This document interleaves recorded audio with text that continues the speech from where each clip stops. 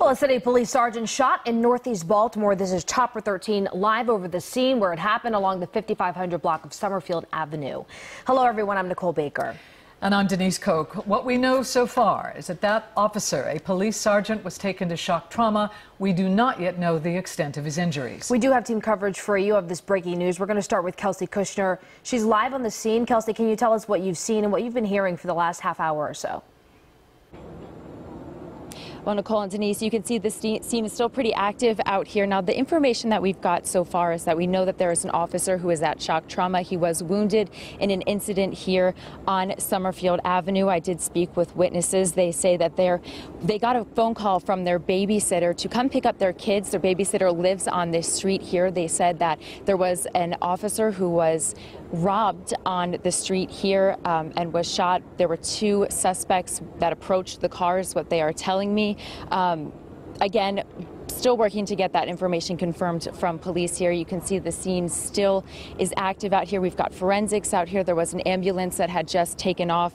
Again, that officer is now at shock trauma. No word yet on his condition. No update on any suspects in custody. We are still working to get that information confirmed, and we will bring you the latest updates when we get them. Back to you guys. All right, Kelsey, before you go, let's go over very carefully for our viewers who may just be joining us, the witness that you spoke with. Really alarming information that witness told you. You said that this witness has children who are in daycare on that street. They must have been distraught, the witness you talked to. That's correct, Denise, and even the parents sitting here waiting to pick up their kids because their kids are still with the babysitter stuck down on this street. They can't get to them because of the crime scene tape, and I was talking to them, and you just can't help but feel awful because they really just want to go pick their kids up right now, especially in this time when they said that those kids, they possibly could have witnessed, this shooting happening right out on the street here.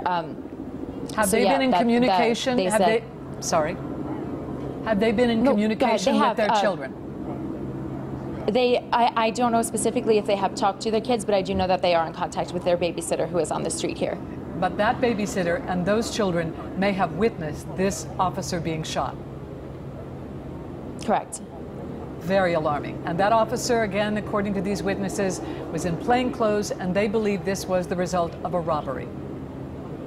Yes. All right. All very important information you've gathered for us. Thank you very much, Kelsey.